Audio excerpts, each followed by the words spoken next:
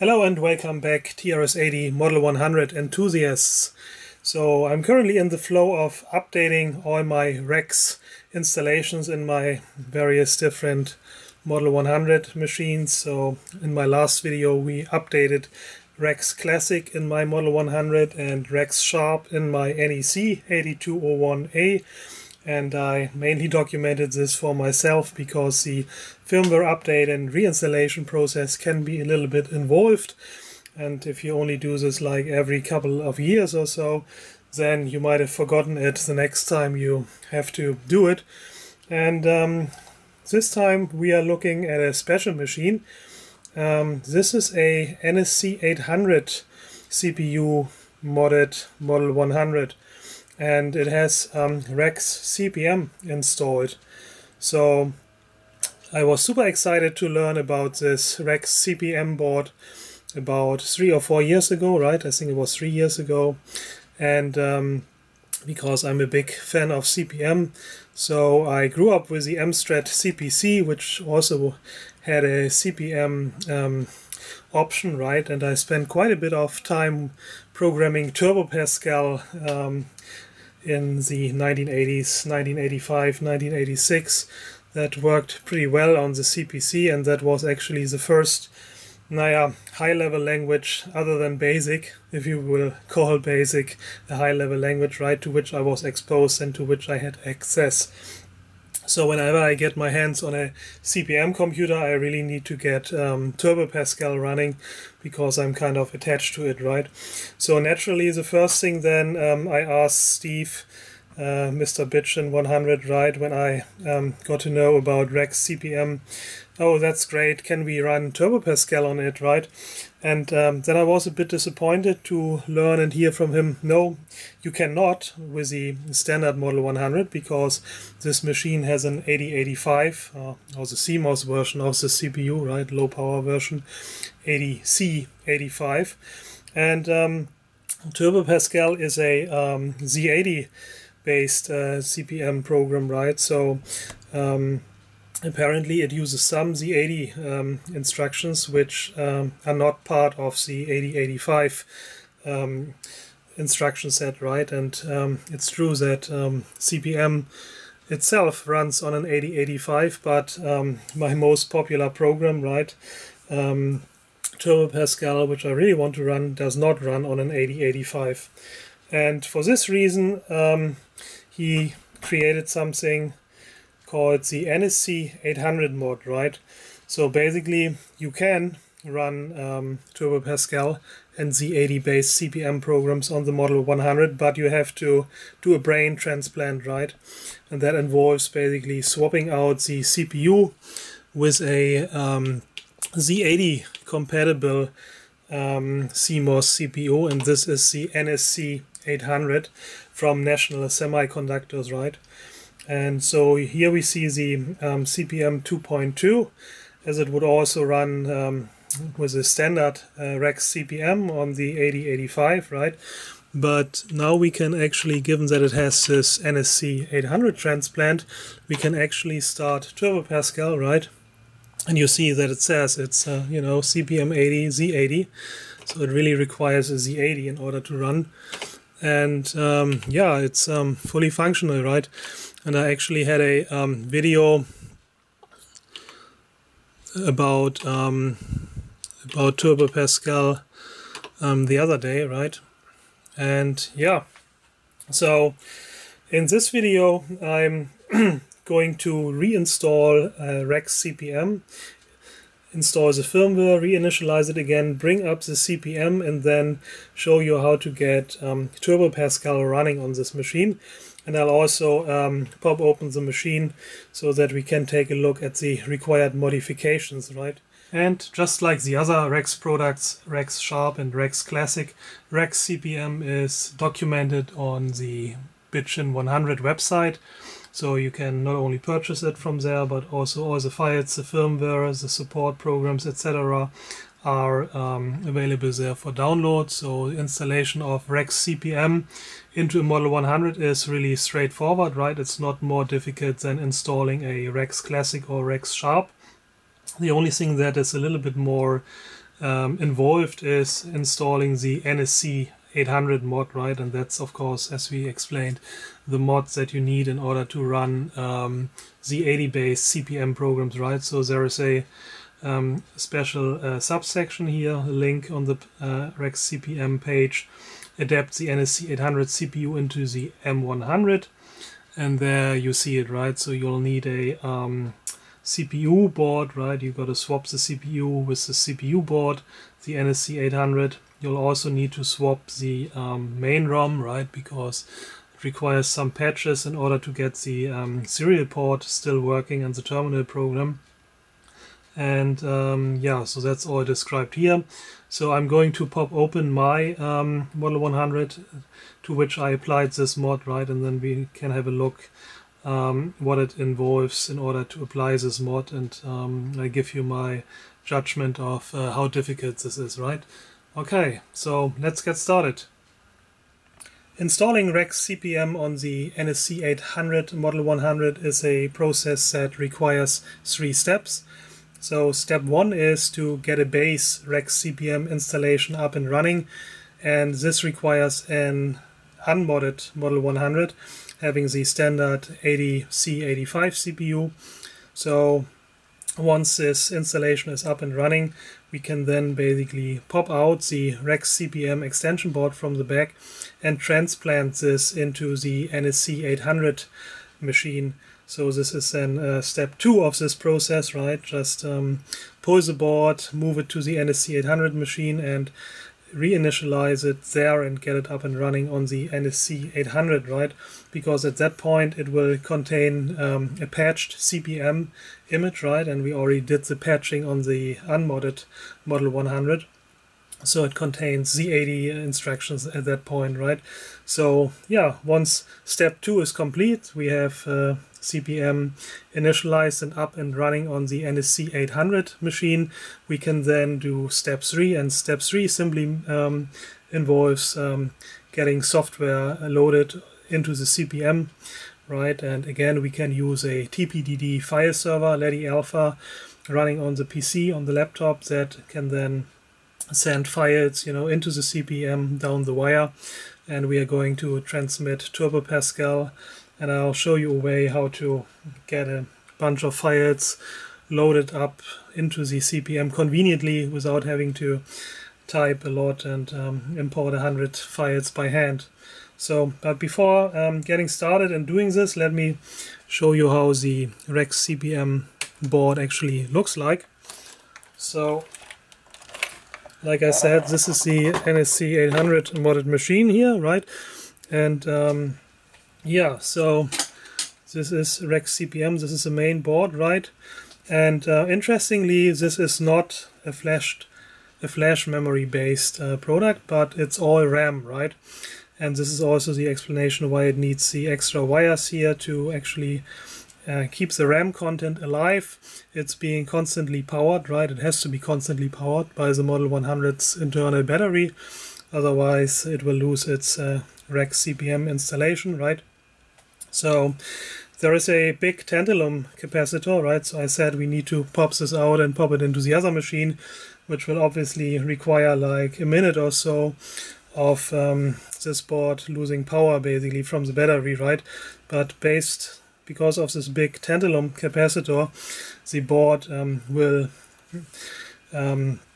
keep its content, right? Its RAM content for a minute or so at least, right?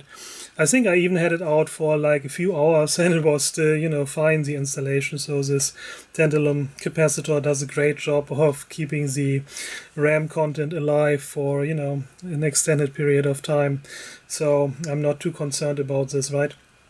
And yeah, so interestingly, I mean, the way you can, how it works, right? You can read about this in detail, of course, on Steve's great website that explains everything. But CPM apparently needs more memory, right, in order to run than the Model 100 has, right? Because natively it only has 32 kilobytes, which is not enough for running CPM. So that's the reason for having basically memory on board here. And it also rewires the entire architecture then, right? It turns off basically the internal memory in the Model 100, and all the memory is that's available is being used from this board, right? And then the second reason also is that the internal memory is not only is it not enough, but it's also not fast enough. So the NSC800 CPU, which is built in here, right? So I'll show you that later, is actually run at a higher clock rate, right? It's running at 5 megahertz.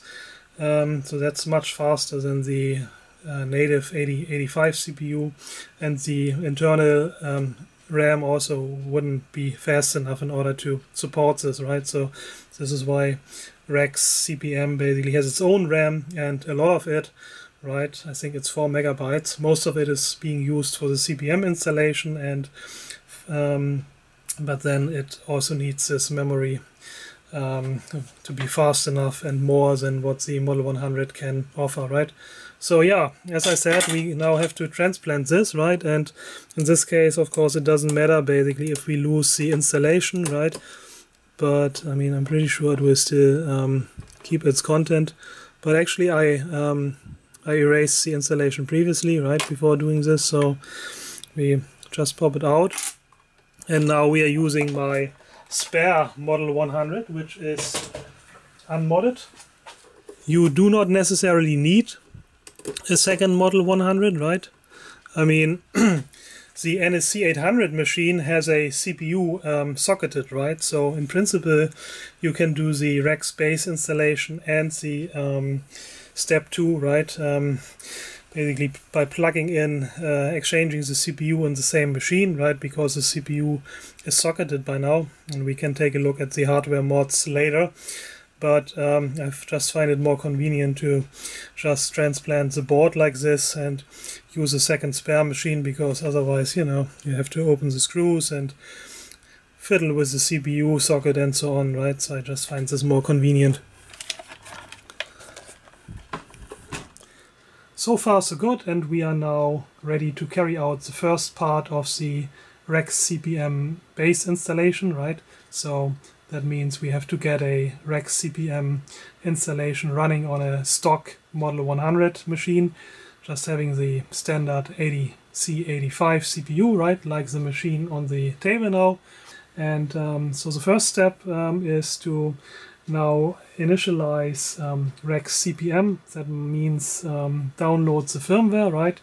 And we are using a initialization program, which is 7-bit ASCII BASIC, which does that, right? So first we can transfer this file from the PC using TerraTerm, using the terminal program into the Model 100, right? And then execute this basic program.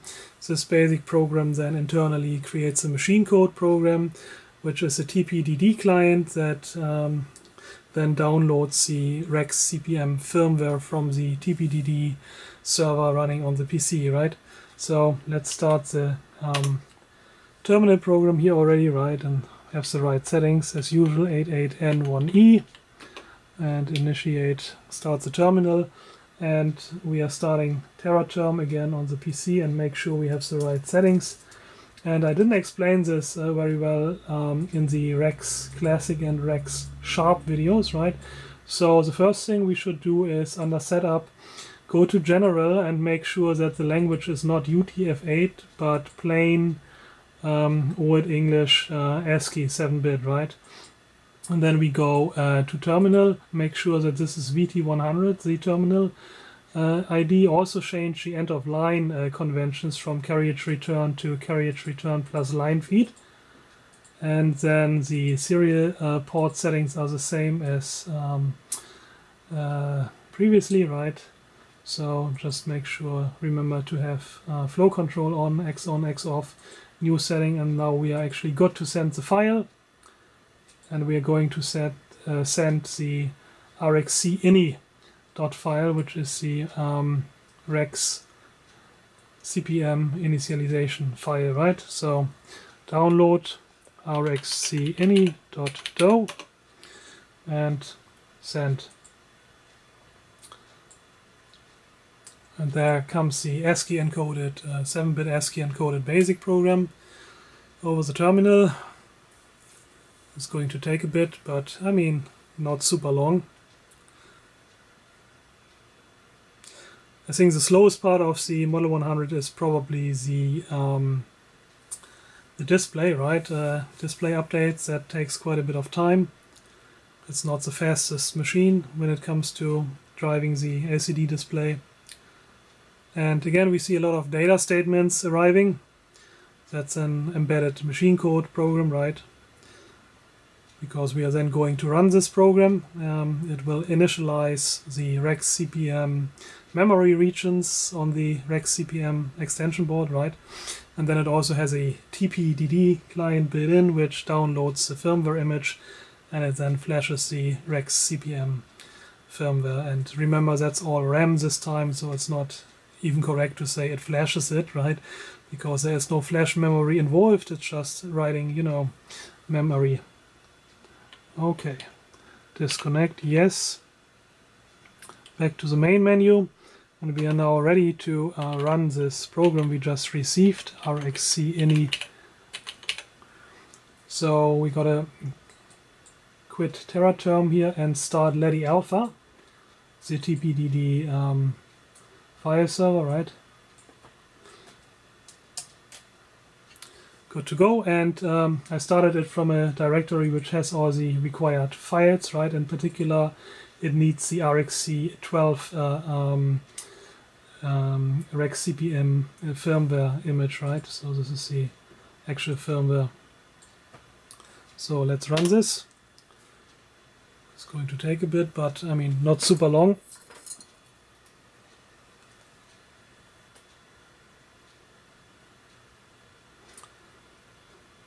I think what it is doing now, it's reading all the data statements and creating a program in memory, right?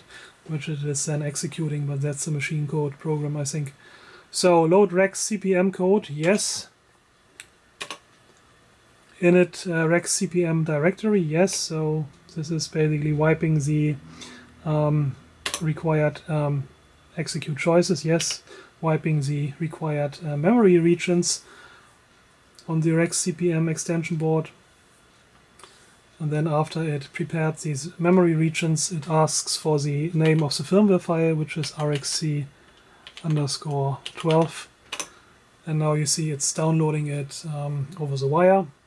Ledi Alpha is serving it, and this doesn't take too long. But after that, we will have the Rex ready to go, and we can then make the magic call from BASIC.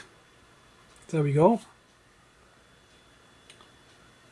So we don't see anything in the menu yet, right, other than REXCPM.do, but we can now make the magic call. To activate it, all we got to do is call 63012. And now we have the REXCPM manager in the menu. And the next part in the bootstrapping process is now to load the TS-DOS extension ROM, so that we actually have a TPDD client in the Model 100 that we can then use to download the CPM related software, right? So loading from image file name, and so the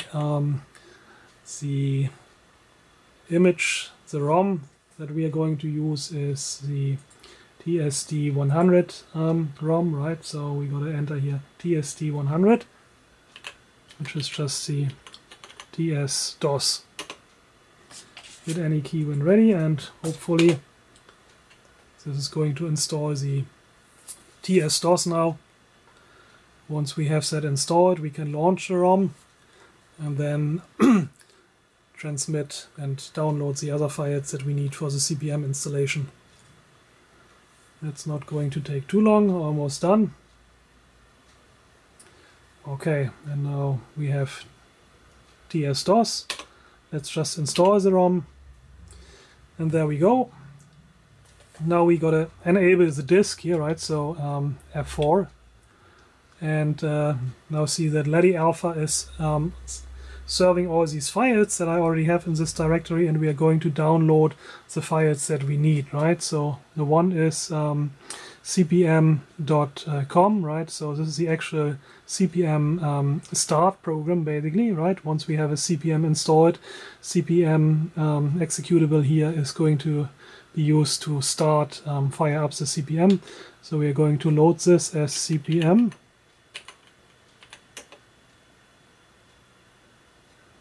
And then we are also going to load CPM update, which is going to install the CPM actually on the machine. CPM, and this is going to be the next program that we need to execute. Okay, so we can quit that now and see that we now have the CPM startup program here, which doesn't do anything yet because we haven't actually installed CPM yet. This is what we are going to do next. Now, in order to install CPM, we have to use BASIC again and make some space, prepare the memory a little bit. First thing we got to do is clear 0,60,000.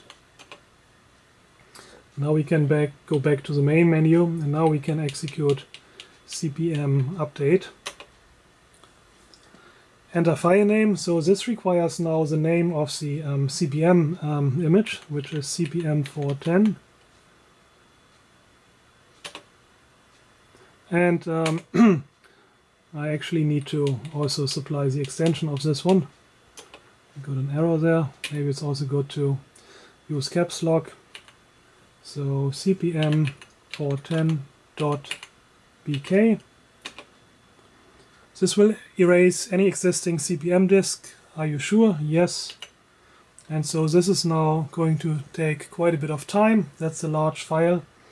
And I'm going to pause the camera for now. 2 minutes in and it's still transmitting data, so stay tuned. So after about 3.5–4 minutes, it has now finished downloading the CPM installation, and we should now, in principle, be ready to just start CPM. And success, there it is. So let's try some basic CPM commands which are built in, like stat disk.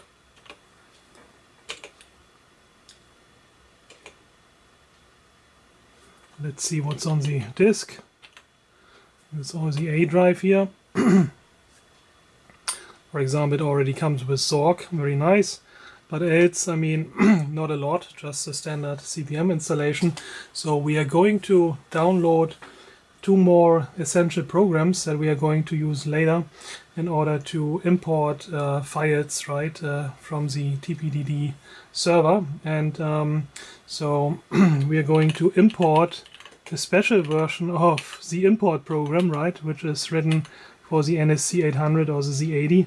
So we are going to use import to download the import 80, imp80.com program, and this is the one which is going to work with the NSC800 later. And in a similar fashion, there's also an export version. So usually import and export are being used for 8085 Model 100 CPM, right, to access the TPDD drive. But given that the interrupt handling and the handling of the serial interface is different for the NSC800, that requires patched versions of these programs. And I think, if I understood that correctly, that is related to a difference in hardware, how the interrupt mechanisms are handled on the different CPUs. And that is also the reason why we need a modded main ROM, basically, for the NSC800, right? We're going to leave CPM now, and we have to apply one more update here. Again, we are using the CPM update program for that. And this time we are not downloading the base image, but we are downloading a patch, right, to this base image, to this CPM installation. And this is the patch which is called CPM 440.bs. and now CPM is being updated, right? So after that, the CPM is ready to run on the NSC800. And yeah, so that is the first part, which we have now successfully carried out, right? So now we are going to transplant this REXCPM into the NSC800 machine. So let me try to open this up for you, and then we have a look. I already removed the screws on the back. You gotta be careful here, so, but there you go. And I mean, it is actually not that much, right? But so usually the 8085 CPU is in here, right? And it is not socketed. So you need to put a socket in here, right? In order to then pop this NSC800 CPU board in there, right? Which you actually get from Steven. So see, it has its own crystal, it's clocked at 5 MHz, and it has some other, you know, glue logic chips as well. And so yeah, this I got from Steve, fully assembled, right? But I needed to put in the socket, right? And putting in the socket is actually not an entirely trivial surgery operation. So you really need to have, you know, good soldering skill in order to perform this socket installation procedure. If you don't, you know, then you should ask a friend to do that for you. And in my case, I mean, I have a procedure where I first use a flux as well as the soldering wick, right, and a normal iron basically on the backside of the PCB, right, and suck out as much solder as I can from the old joints, right. And then I'm going to use a hot reflow gun basically, right, and so I heat it all up quite a bit from the back and also from the top, and then I'm using a screwdriver in order to try to lever the chip out, right. But that is requires a lot of heat, and it's a somewhat dangerous operation, because if you apply too much heat, you know, then you might damage the PCB, or you might lift traces and so on. And in this case, you know, I was lucky enough that I didn't have to botch wire any broken traces, so it seems I did a good job on this one. But that's already also my third, you know, brain transplant with the Model 100, so to speak, right? So I put in the socket, was 3 times per now, right? So let's put back the NSC 800, right? So plugs in like this. And then also, like I mentioned, there's a difference in the hardware in terms of interrupt handling for the serial port, right? So, and this is, I think, the reason why you also need to, you know, exchange the main ROM. So the main ROM, I think, is already socketed, right? And you can just pop out the original ROM and replace it with an EPROM here, right? In this case, that is a 27256, right? And again, you need an adapter basically in order to plug in a standard 27 EPROM, right? And again, I got this from Steve. So let's also put that back. Make sure it's properly aligned. So yeah, and you know, if you only have one Model 100, right, then the first part of the REXCPM installation procedure that we just executed, right, would actually take place with the same machine, right, and you would have done this with the 8085 CPU still installed and the original ROM still installed, right, and then at that point, when it comes to, you know, switching over to step 2, right, actually getting the REXCPM installation up and running on the NSC800 based machine, you would plug in now, swap the CPU with the NSC800, right? Or in my case, you know, we just swapped the machine now. So, because like I said, I usually don't want to have to open up the machine in order to swap the CPU. So I rather use a second machine for this.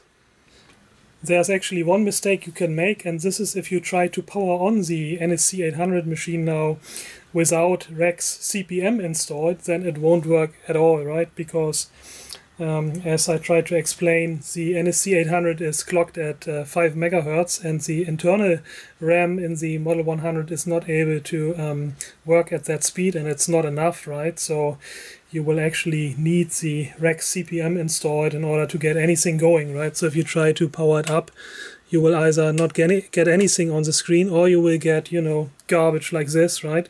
So the machine actually tried to boot and make something with the RAM that it has, right? But the RAM is not fast enough, so it doesn't even, you know, boot up properly, right? So yeah, so we have to definitely install REXCPM now, and then we have to get CPM up and running on this one.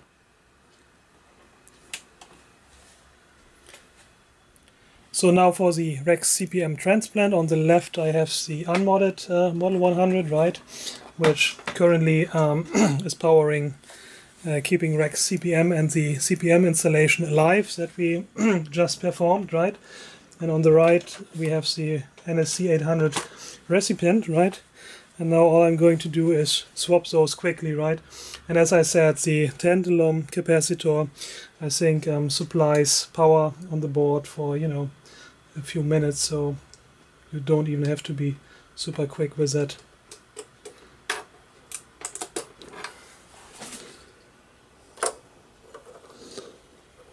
Just a little bit tedious to align here. Small pins.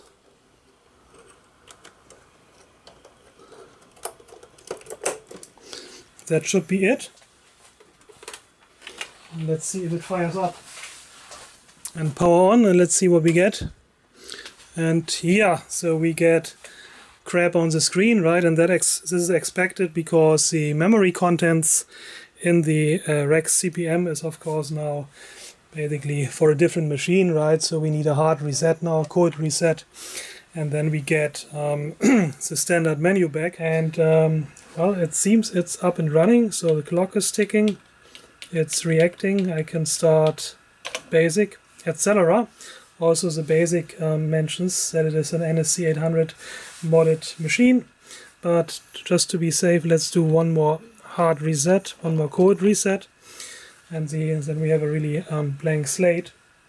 So you can tell that there's no sign of CPM in the main menu, right? So, but assuming that REXCPM is still well and alive, only not accessible currently, let's try now to download a program called CPM.DO, so 7-bit encoded ASCII basic program, right, which will then recreate the CPM start program, right, so that we can then actually fire up the installed CPM image. So again, we are using the terminal program and using the usual settings, and we are downloading this program called CPM.DO for document, right? And you don't see the PC currently, but I'm just sending the file now, the CPM.DO file, and then once that arrives, it's arriving now, we simply run it in BASIC, and that should then get us back the CPM.com main program. And then we will know if the CPM installation has actually survived the transplant. Fingers crossed. Well, oh, that's good news. The machine didn't crash, right? So, and there you go. We actually have CPM.com in the main menu. Let's see if we can start it. Hooray! We actually have a working CPM. And note that it has IMP80 and EXP80, the TP-TD transfer utilities, right? And also Zorg.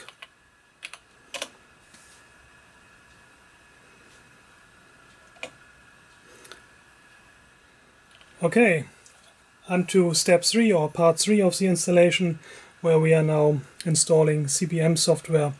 So the first thing we are going to download, so I started Ledi Alpha now on the PC, and it's serving a bunch of files, right? And so the first thing we are going to download is unzip .com. Importing.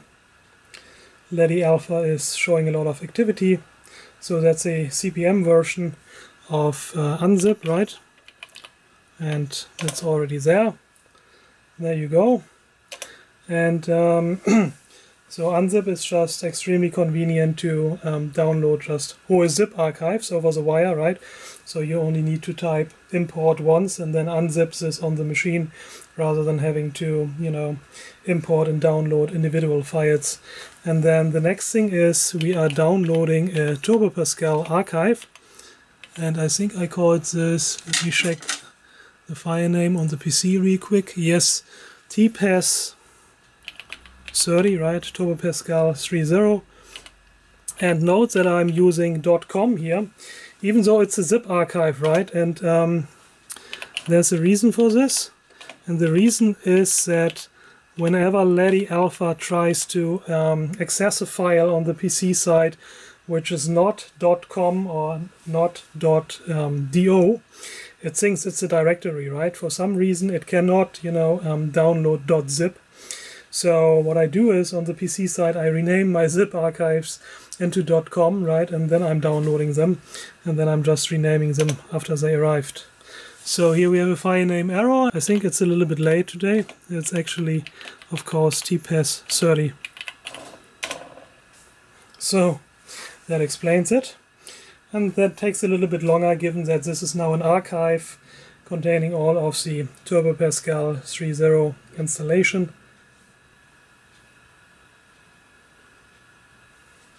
That's it. Now, in order to unzip it, we need to rename it, and this is what ren is for, or pip in this case, right? So I'm just saying that tpas30 zip equals tpas30.com.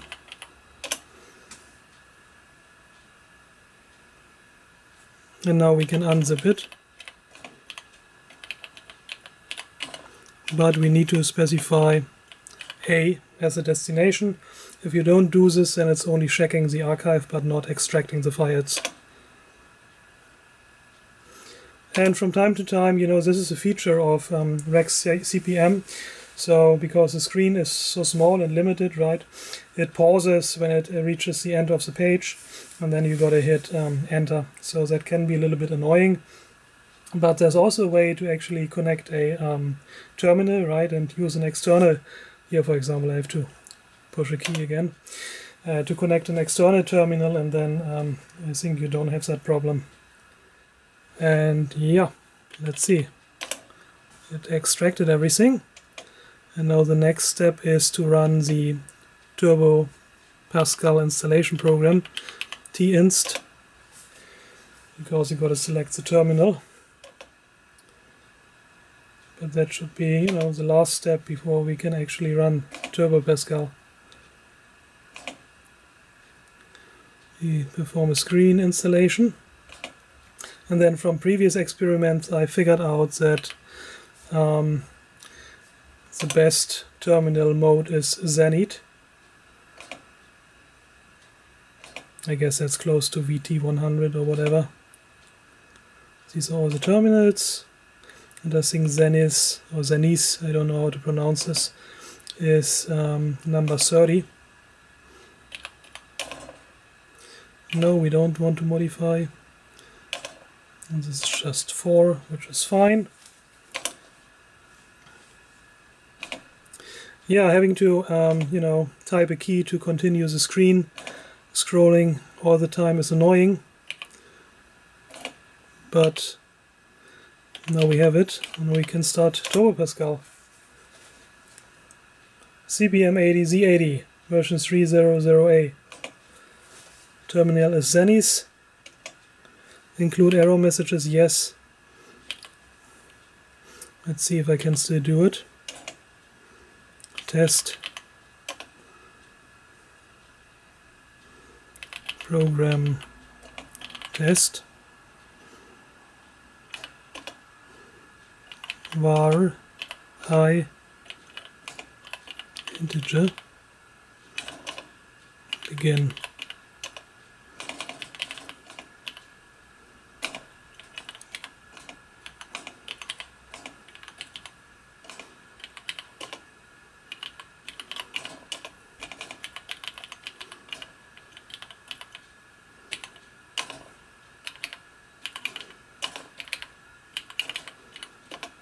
and we get out of this using Control K, Control D. Yes, and then compile. No errors, that looks good, so we should be able to run it with R. Again, screen output is extremely slow on the machine, but it's actually running with 5 MHz, so it's a fully grown up CPM 2.2 running Turbo Pascal. How awesome is that? Well, I want to thank Steve for setting me up like this, right, and sending me the NSC800 CPU board, making this awesome REXCPM product, and helping me a ton to, you know, get this up and running. As I said, the first time I installed this was like 3 years ago, and I always wanted to document it, right, and so I finally got around to doing this. So I can highly recommend all of Steve's products, right? All the Rex products are just fantastic, very essential extensions for these machines, and they achieve, some of them achieve real miracles, like this one here, right? The NSC800 CPU board in combination with the REXCPM is just a miracle. So I'm extremely impressed that, you know, this little machine is actually a portable CPM laptop that can run Turbo Pascal. A dream come true. Alright guys, that's it for now. Thanks for watching. Take care. Bye.